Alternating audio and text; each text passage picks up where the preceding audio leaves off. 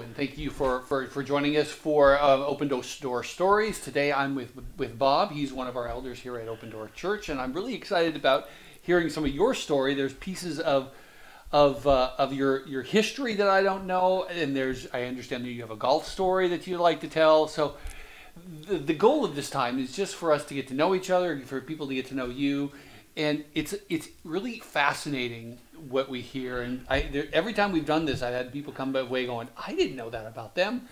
So I'm looking forward to what they're going to say about I've that. enjoyed the other two that I've seen. And You have, yeah. So first of all, introduce yourself a little bit. You know, how many kids do you have, and just a little bit of biographical information to give you a little bit of sense. I'm Bob Pitzer. My wife is Terri. We've been married for 42 years almost, and I guess it is 42 years. And 42 years. We have 3 children who are in between 30 and 40 years of age, and 1 dog, and a grandchild. Yeah, a grandchild who is very, very active and occupies 2 days a week of our time. So Will is now, he'll turn 3 in the end of May. Is he already 3? He's already 3, and he looks like a 5-year-old. Wow. He's a big boy, and he's very active. Yeah. And boy, does he love baseball. Because his dad likes baseball. His dad is That's right. Right. Are you into baseball? watching it. Just watching it, yeah. Now, you didn't grow up in Oregon, I don't think. I did not. I was born in Chicago. Chicago. My dad was in the Navy at the time, though, and so we moved probably a half a dozen times before I was 2. Oh, wow. Before But then you really even remember. We settled in suburban Cleveland, Ohio, in a suburb called Bay Village, and lived there until I was 12. And at age 12, my family up and moved to the San Francisco Bay Area. Oh, okay. Dad took a new job, and so we lived in Menlo Park, California, until I graduated high school. And then, so from 12 to high school, the end of high school, so about 6 years or so. Yeah. So when I was out of high school, I went down to UCLA for college, and 4 years later, came back up to the Bay Area and worked in a job at a factory for 3 years, and then came up to Oregon after that. Now, what did you go to school for? I went to school I wanted to go to medical school. Oh. But I didn't hack the chemistry, and chemistry. Yeah, the inorganic chemistry I handled easily, chemistry, but I got into organic chemistry and some of the things beyond that, and I didn't.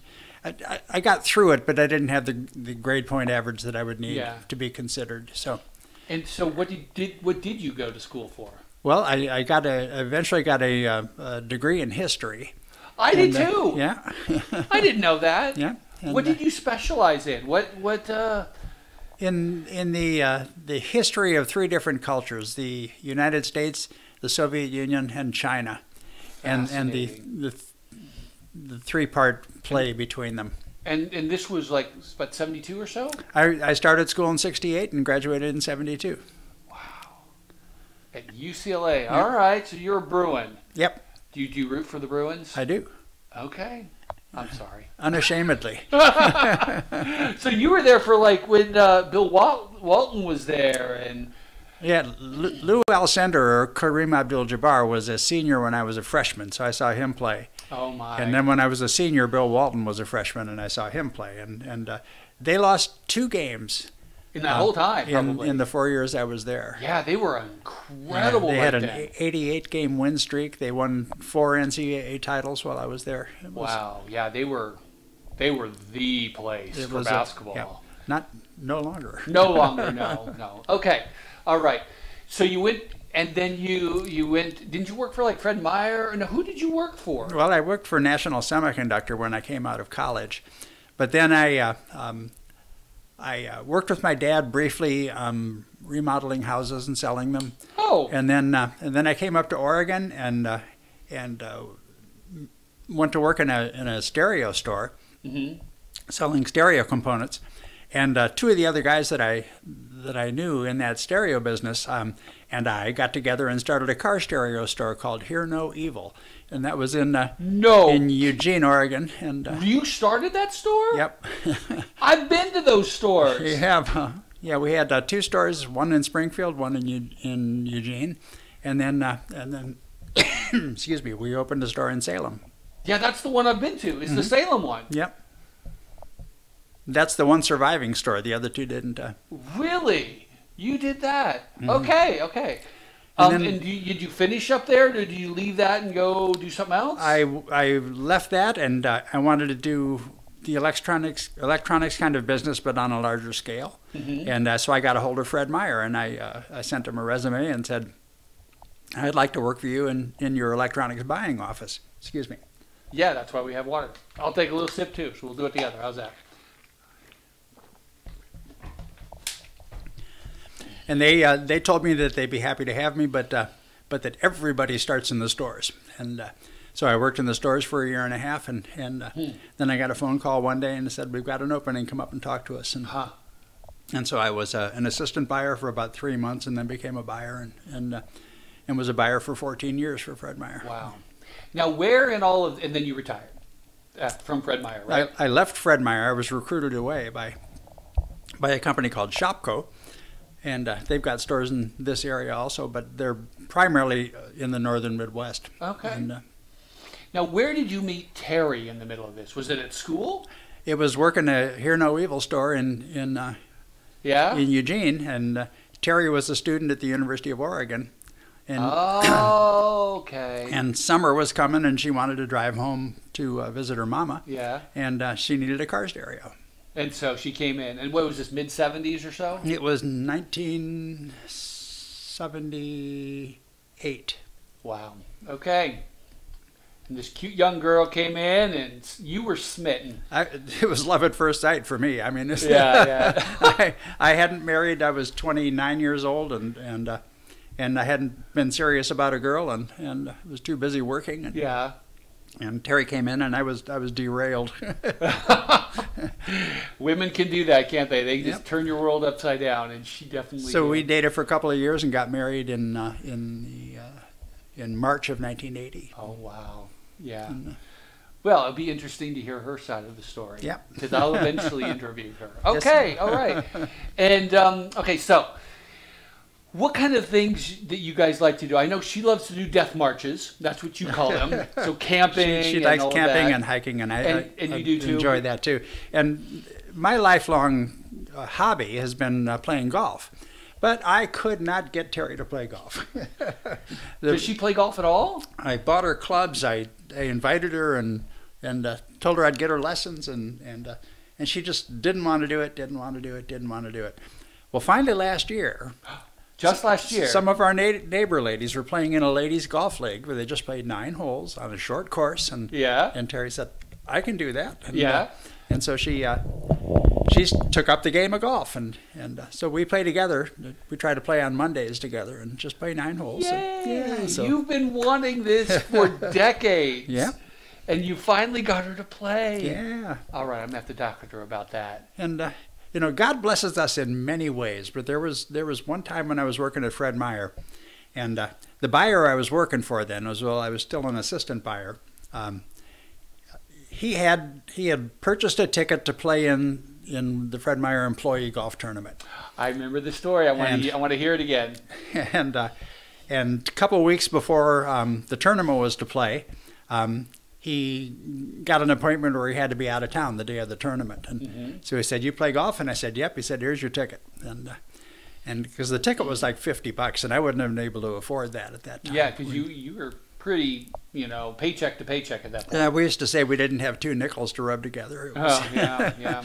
So I went and played in that tournament, and we were playing at Glendiver East on the east side of I know that golf course, Gleason, I think, and on the 9th hole, it's an uphill par 3, and they had a booth at the bottom down on the tee said, and if you get a hole in one, you win this car. And so I figured it was about a 6-iron shot, but it was uphill, so I pulled out my 5-iron and smacked it in the hole, and got a hole in one, and got my photo taken with Fred Bear. Oh my gosh! And then you came home. No, I didn't call. I called Terri and said they had a dinner after the thing. I said, get down here because God's been good to us. Did you tell her at that point that you had won the car? Yep. And didn't you guys not have a car, or it just broke down? Or? we had one car that we had taken about 6 weeks before to the dump, and or to the salvage yard, because it was dead. And the other one we had was a 1973 Beetle that we still had, but we had 3 kids and the 2 of us in a Beetle, and it was full. It was full. But we won a car, and the car didn't suit us, but we sold it and bought a car that did suit us. And God's been so good to you guys. It was good. And so even the fact that you're even here, because you had cancer at one point. I did. When I was in college, I thought it was a good idea to start smoking cigarettes, and so I did, and I smoked cigarettes all until the time when we started having babies, and then I gave them up. Okay. Because I didn't want to pass that on. So really, only about 15 years, maybe. It was 12, I think. Yeah. Yeah.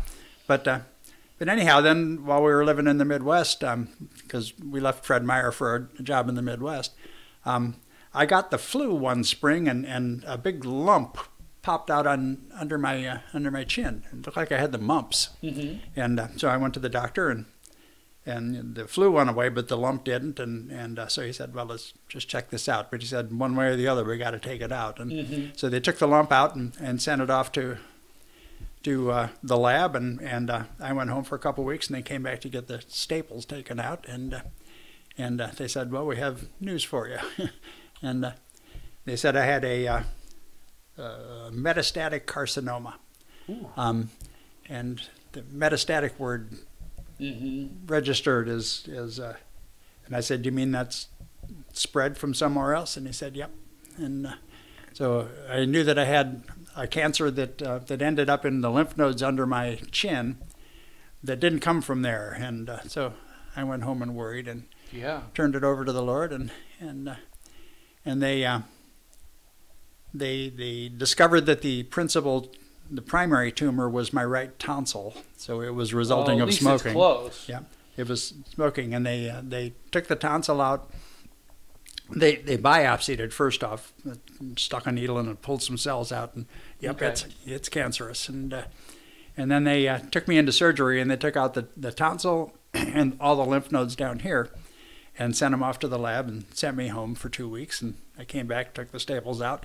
And the doctor's eyes were this big. Oh, my goodness. He said, I've done 250 of these operations a year for the last 10 years. Yours came back, even things that were cancerous before.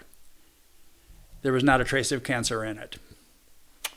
Because of prayer. Because of prayer. Because I'd gone to the church we went to, and I asked the pastor if he was familiar with the book of James. And he said, yeah. And I said, the healing portions of it? And I said, yeah. I said, could you get the elders together and anoint me and pray over me to defeat this cancer? And he did. And that's the end of that story. You're here. And so that was the cancer and the surgery were in 2003, so it's almost 20 years clear now, and that's no return to the cancer. Now, you grew up Catholic, I seem to recall. Yes. And then in the process of your life with Terri, you became not Catholic. Well, Protestant. It happened prior to meeting Terri. Oh, it did? Yeah. When I was... So tell us the story then. I thought it was Terri getting you to go to a church and all that. But... It was. No, I mean, my walking away from Catholicism happened before that. Oh, okay. Because that happened as soon as I went to college, because Catholicism wasn't suiting me very well.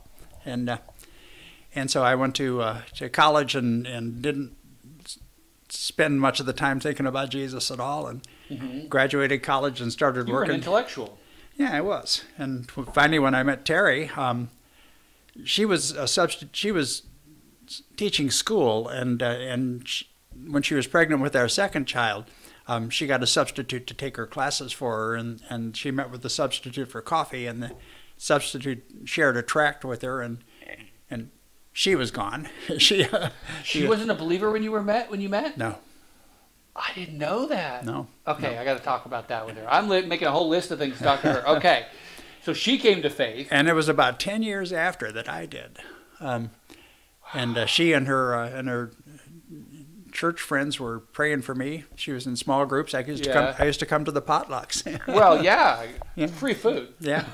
And it wasn't that I didn't know that there was a God. I mean, that was not a problem. The Catholic Church teaches you that God exists and you should reverence Him and morals and morals and all of that. But then they bring in praying to saints and bowing to Mary and doing all of that kind of stuff. And so there's stuff that doesn't make sense. But finally,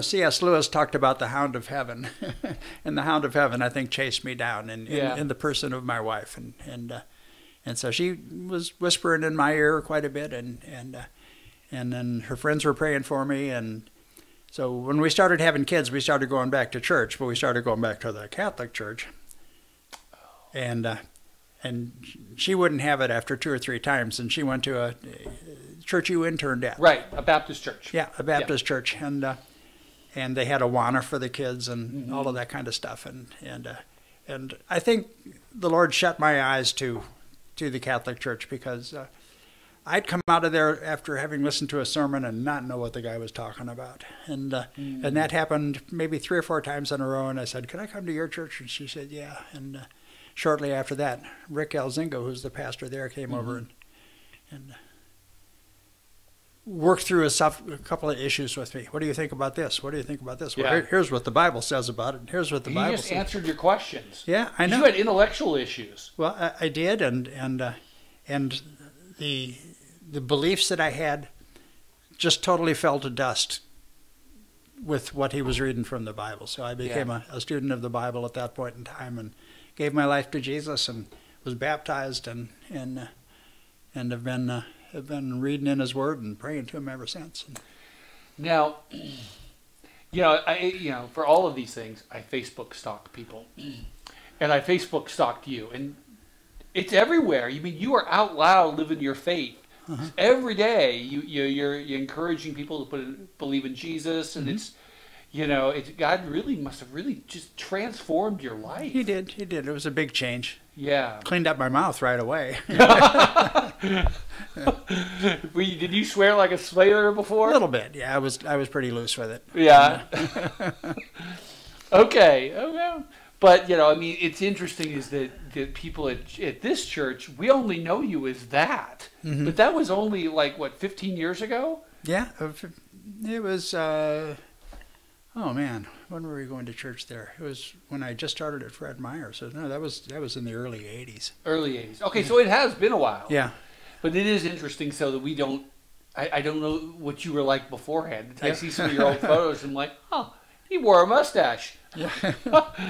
So. Yeah. When I graduated college, I had a big bushy beard too. Did you really? Yeah, beards are in now. Yeah. So.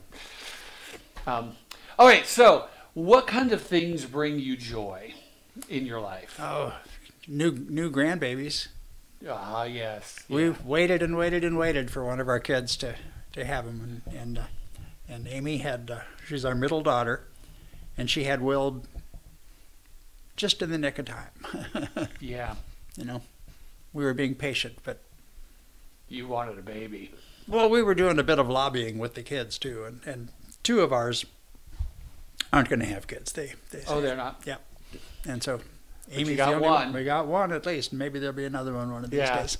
and he, I remember when he was first born, you guys were just the most ecstatic grandparents. Well, we are. We're head over heels. Yeah, they just wrap their little fingers around your heart, and He calls me Pa. Does he call you Pa? What does he call Terri? Oma. Oma. Or Om for short. Om. Yeah. Yeah, and you guys, for a while, you were seeing them. You were taking care of him 5 days a week. We right? were, and then they found to our consternation, they found a daycare. They call it a preschool, but for a 2-year-old, it's a daycare. It's childcare. Yeah. And they popped him in that Monday, Tuesday, and Wednesday, and so we just take him Thursday and Friday. But we're happy for that. Yeah, because he was tiring. It is tiring. Yeah, those little ones can move. He is active from the time he gets out of bed in the morning. Yeah. He takes about an hour and a half nap, and then he's active again until 7 or 8 o'clock when he goes to bed.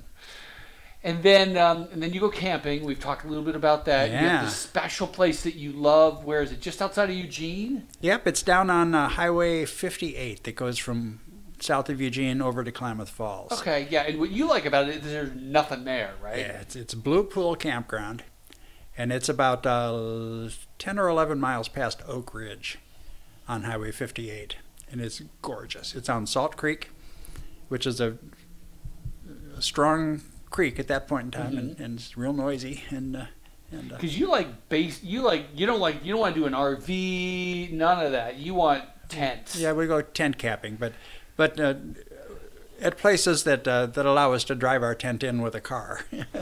So it's sort of car camping, but we don't sleep in the car. Okay, so you have one of those things that pops up? Nope. We just open the trunk, put the tent and our sleeping bags and all that stuff in the trunk, our coolers and food and lanterns and there you go. So you don't put mosquito up an repellent. That makes sense. Yeah. Yeah. I don't know. I want to do RV camping. I'm soft. Yeah. When I was younger, I'd do hiking along like the Cascade the Cascade Crest Trail. Yeah, yeah. Yeah, we OTC, yeah. Yeah, and then climb mountains and all that sort of stuff. But I'm getting old, and I'm like, yep, no thanks. Yep.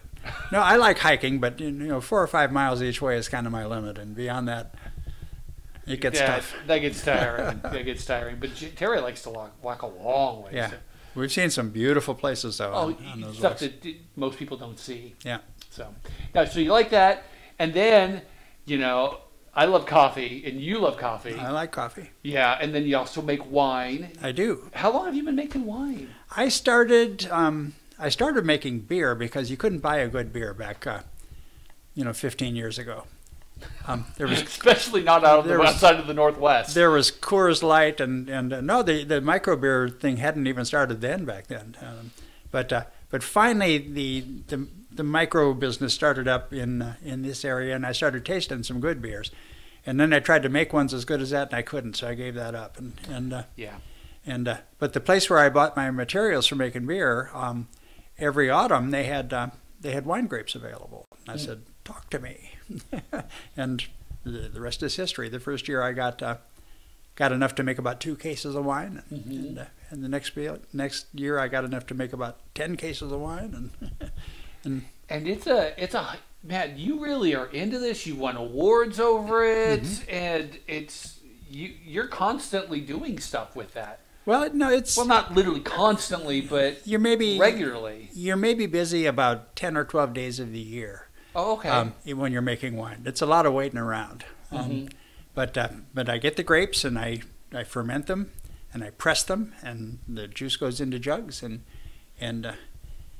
then just every once in a while, a bunch of crud comes on the bottom of the jug that it's in, and so I siphon the juice off of the crud and throw the crud away, and there you go. And it's mostly, it stays in those big jars for about 2 years, but I change to a clean jar 5 or 6 times during that period of time. So there's a couple of when I'm racking,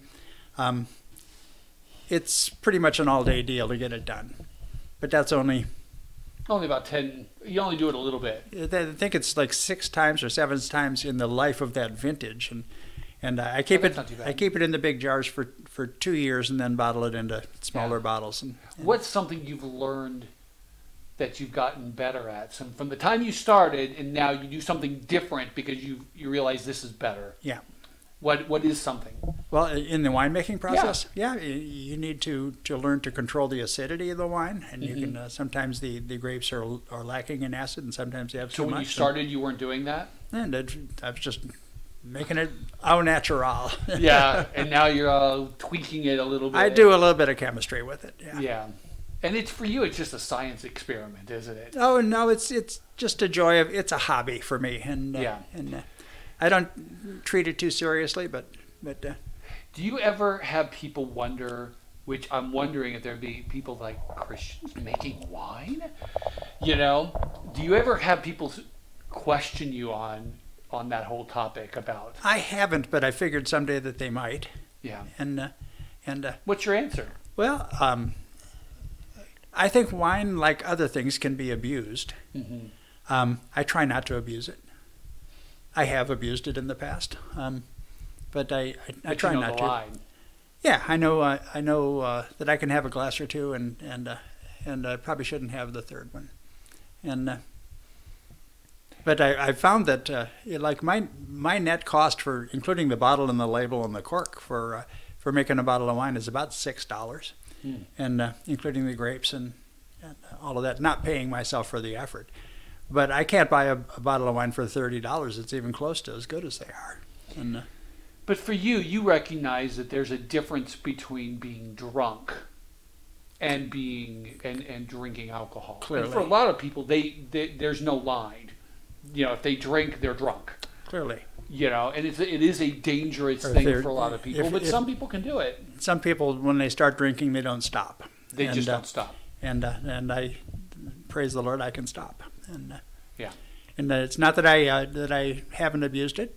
I have, and I may abuse it in the future, but it's not my intent at this point. And you have people in your life to say, "Come on." I've got neighbors clamoring for a bottle. Is what I've got. And so I usually make way more than I will drink myself. And it's because way to give out gifts to people, and every year I give a couple of cases to each of my kids, Yeah. and we're passing out bottles all the time. I gave one away yesterday. And, oh, fun. So people enjoy getting them. All right. Well, is there any topic that you wished I would have asked? Oh, Brian, I'm just here to answer any questions that you have, and we are so glad that we were led to this church, and it was Jane Erickson that That's right. that led us here, and she no longer comes, and in fact we're not even in touch with her any longer. But she said you got to try our new church, and so we did, and Terry and I loved it from day one, and we love your preaching, Brian, and. Well, thank you. You guys are such a huge blessing to this church. You know, you're a fantastic elder. You pray for people. You've got godly wisdom. You see the world from a spiritual perspective. You know, you're doing your job well, and you're such a blessing to this church. Well, thank you. You and Terry. So I'm so glad you're here. So thank you for joining us, and thank you for checking us out. If you have any questions for Bob, put them in the comments, and we'll see if we can get some of those answered. So, anyways, take care. Thanks for joining me, Bob. Thank you. And we'll see you guys next time. Bye-bye.